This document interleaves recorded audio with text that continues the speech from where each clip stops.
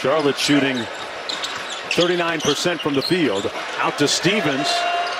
Okay, so he's got the 3 ball as well.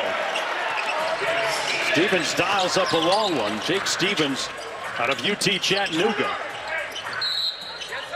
Played with the Capital City Go-Go a season ago with the Washington Wizards. Milner Jr.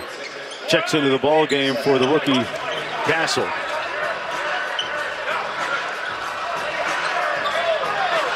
Seven seconds on the shot clock. Boy, Charles Lee really engaged on the sidelines.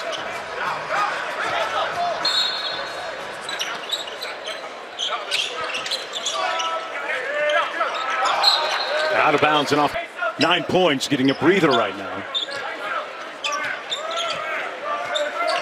Think about what Lee's feeling, just finally getting this opportunity. He's on the sidelines, running the team. He's been grinding for a long time. Ward with the turnaround, slick move, good footwork. Yeah, back to Lee. You had mentioned the fact that he had been a leading candidate for a head coaching job for a couple of years going now. Spoke with people in Toronto last year, and he was extremely impressive in his interviews there.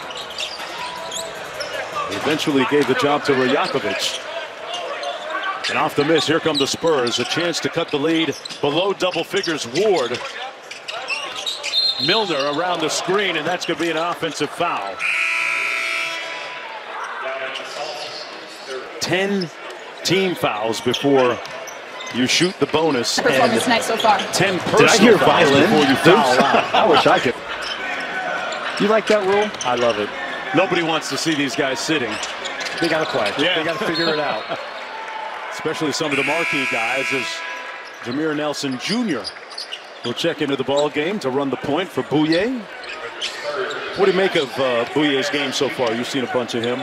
You know, he is just one of those guys that I think can come in and run a team. I think the biggest question at the NBA level is just his size, right? You know, and that's what's so crazy is that there's these guys you see at the G League level. They have so much talent. Simpson's got a ton of talent. Beautiful feed there to McGowan's, and you know, Simpson's the same thing. It's not like he's not good. Right. It's can you defend your position at the next level? Can you deal with the speed and physicality?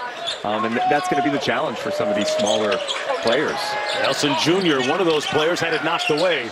Comes out to Ingram. Nelson Jr. relocates to the three-point line. Great hustle. Knocked away underneath. Good defense by the Hornets by Slater. McGowan's on the probe. Slater fires. Boy, he started it at the defensive end and couldn't come up with the bucket. Ingram behind the screen. Tough fadeaway. Loose ball, it'll come back to the Las Vegas.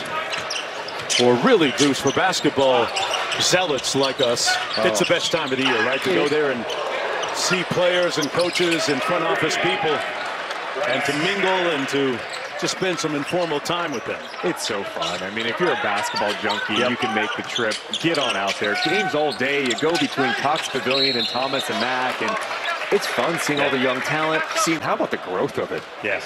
It's last year was absurd with Victor Wembanyama and Scoot Henderson playing, and there was a legit buzz in the building. It was cool. It all begins on Friday, July 12th. Primetime doubleheader on ESPN. 59-44 here, and that ball did a few victory laps, finally went home. It's down to a 14-point game. Spurs hanging on to the rope. Here's Simpson. That pass was coming in a little bit. Great visual. Jameer Nelson Jr. on the cross. Good help defense once again by Gee. That's a nice player to have on your back line for some help. McConnell was a little off-balanced, and Gee flew in there and knocked that out of bounds. Jameer Nelson Jr. getting into the paint at 6'2". You were talking about the size of some of the guards and some of the players in the G League and some of the smaller guards. You know, sometimes I think there's an unfair bias against shorter guards, Deuce, because we saw during the NBA finals that sometimes they're even bigger guards that don't guard as well as some smaller guards. Hey, that's true. And you know, a lot of it too is how long are these guys? And he with another finish, and he's had an amazing night here in his summer league debut. But yeah, I think it's for these smaller guys. Are you going to play physical? Right. Do you have some length? It's just tough when you don't have the wingspan, because you can play the greatest defense ever. Guys can just shoot right over the top. Nelson Jr. with that last bucket, that rebound a little bit strong. Here come the Spurs on the run. They've got numbers, had a 3-on-2. Inside, the reverse came off. It'll stay at this end, though, with 19.4 to go in the third quarter. You feel like San Antonio, though, is starting to get a little bit more rhythm here. Well, the results haven't quite shown. Getting back to that part about smaller guards defensively, I can remember a time when Chris Paul was a member of the NBA's all-defensive team. Yep. Jameer Nelson Jr. with 3 on the clock. Ward with the look for 3. Simpson with a rebound, has a little bit of time. 2 seconds to go. It'll count. Draws the foul at the end of the quarter. Game coming up, Team China taking on the hometown Sacramento Kings, the second half of our doubleheader tonight. Get a look at head coach Doug Christie of the Summer League edition of the Sacramento Kings. I tell you what, we had a chance to watch Doug take his team. Oh, man! Gee! Going OG style. Caught a body. He is putting on a show tonight. 21 for him. He was up looking down at the rim for the Clouds. Simpson with the hezzy. Back out to Battle. Nice ball fake. Float game was short.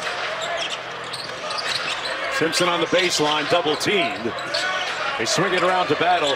Great ball movement and the cash out by Battle. Boy, Charlotte playing wonderful basketball. They're just playing the right way. The ball is popping, and that's what's encouraging. You know, so many times we talk about individual numbers in the Summer League. Coaches want to just see you play the right way. Yes. Green hands it off to the wing. 4 on the shot clock for the Spurs. He gets it back. Nice ball fake. Missed the 3, and we're going to have a foul underneath against Battle. Let's take one more look, Deuce. College, then Stony Brook, and on to Pittsburgh. Milner Jr. from the elbow. Another opportunity for Jameer Nelson Jr. Had 2 good looks. Simpson on the break. Goes tween, got to the rim. Man, he's slick with it. Simpson with the bucket. We still haven't seen their other rookies from this year. Tijan Salon, who's out tonight, he'll be playing in Vegas. They're really excited about him, and I watched some of his game, and let me tell you, he's raw, but he is first team all confidence. It's a lot of fun to watch someone at his size. And speaking of someone at a smaller stature, gotta love it. Simpson again on the attack. He's been impactful here this evening. Xavier Simpson. That's going to be knocked out of bounds, coming back the other way. His star wing player with USA Basketball Select Team a few hours ago in Las Vegas, and got back here courtside to coach his team. Wow. Well, I'm sure Brandon He didn't Miller, take the bus, okay? Yeah, I'm sure he was on. I don't know if he was on Southwest either, but I'll tell you what, that's impactful too for a young player. You see your head coach show up like that, and you know Brandon showed up in Sacramento, and you know got some practice with the team, and you could tell he really wants Brandon to player and has a raw athleticism that has drawn developmental comparisons to Giannis Antetokounmpo. He said that there's a fire in me that pushes me to be my best in every play. He's currently out, but we hope to see that fire in action in Las Vegas. Wow. If you're getting compared to Giannis on any level, that's pretty impressive stuff. If you're doing that. Yeah, at 6'9", a 7'1.5" wingspan, a 9'2" standing reach. And he's got an intense motor. Right. So, you know, it's going to take him some time, but look, he's 18 years old. Got a great pipeline that starts at a place called INSEP. If you know anything about French basketball, that's their basketball academy that has been successful for a number of years, turning out such players as Tony Parker, Boris D. USA, France, gold, silver. And oh wow! Take your pick, Deuce, for bronze in the upcoming Olympics. You know, Australia's got a lot of Yes. NBA talent, and they move that ball. They got to shoot it. I think they're going to be really interesting. It's going to be fun to see what USA looks like too. And then you've got Canada. They've got a lot of legit talent too. It's a little different than back in the day when US would win every game by 75. The globalization of the sport has been fun to watch. Amazing. Hornets with the rebound into the front court. Approaching 6 minutes to go here in the fourth and final quarter. That corner three, good. Charlotte continuing to connect from deep. That time it was Matt Morgan. 75-51. And he's still looking to push the pace. Nick Smith Jr. Morgan off the screen, a good look. Boy, he's getting his jacks up early in this game as soon. He doesn't even have a against Battle. And this is how you win coaches over too, with a little full court pressure.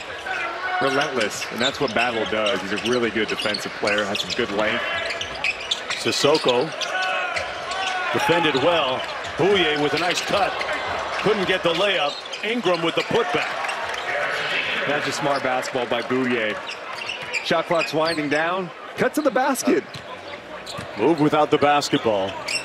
One of those real underrated skills. Smith Jr. with some get action. Back out to Morgan. Shot clock already down to 6 for Battle. A contested three is off the mark. Rebounded by the Spurs. So Castle into the front court. Got a great screen from Mensah. Bouye for three. That was a beautiful pass. A little bit of the playmaking ability from Castle, right? And that's what they're excited about, you know, and I don't think he got to show that all the time at UConn, but he has it in his game. And talking to the Spurs before the game, they know like that he sacrificed a lot, which shows what type of person he is and what type of teammate he is. Sissoko driving and draws the foul on the block.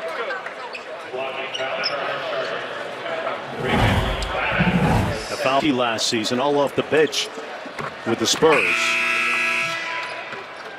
As Slater comes into the ball game,